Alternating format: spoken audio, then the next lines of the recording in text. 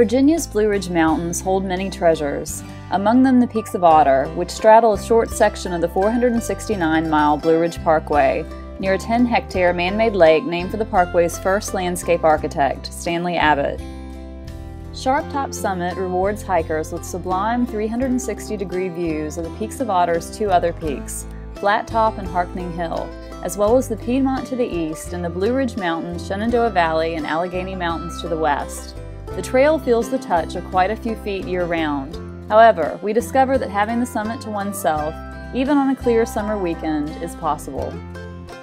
The supermoon is tonight, so we're going to hike up Sharp Top, and it takes about an hour and a half probably to get up, 1.5 miles. And our aim is to get up there at sunset, have a picnic, see the moon rise, and come back down with flashlights. And so we begin the 2.4-kilometer climb through forest.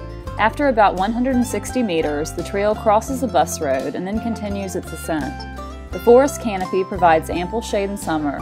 However, the humidity at this time of year makes climbing the steep, rocky trail even tougher. We encounter a few hiking parties making their descent, but aside from these brief hellos, the pitter-patter of scampering squirrels, and our own cooing when a white-tailed deer greets us towards the summit, the trail is quiet. After 2 kilometers, the trail reaches an intersection. From here, you can make a side trip to Buzzard's Roost, a rocky outcrop and overlook 183 meters away, or you can continue the last 580 meters to the summit. This final stretch incorporates a fair number of steps and passes plenty of hardy mountain laurel as well as delicate wildflowers. The final approach passes a stone shelter and a sign which explains that Sharp Top was once thought to be Virginia's highest peak. Neighboring Flat Top is actually 38 meters higher than Sharp Top, and 1,746-meter Mount Rogers, in the far southwest corner of the state, is the rightful owner of this Virginia superlative.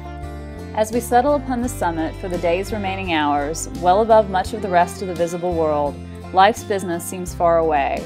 Here our only chore is to rest and appreciate the majesty of the surrounding landscape, until the sun sets and we head down the mountain, the full moon helping to light our way.